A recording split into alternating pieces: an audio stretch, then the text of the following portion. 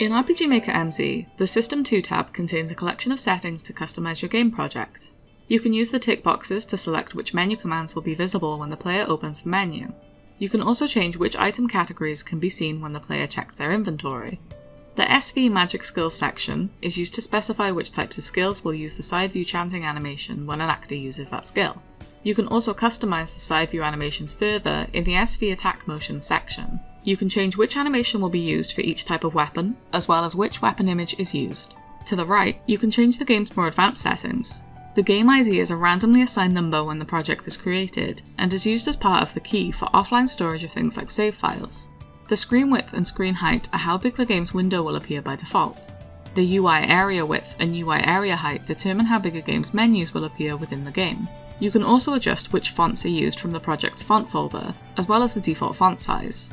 The window opacity changes how opaque the window graphics will be when used for message boxes and menus. Thanks for watching, and happy game developing!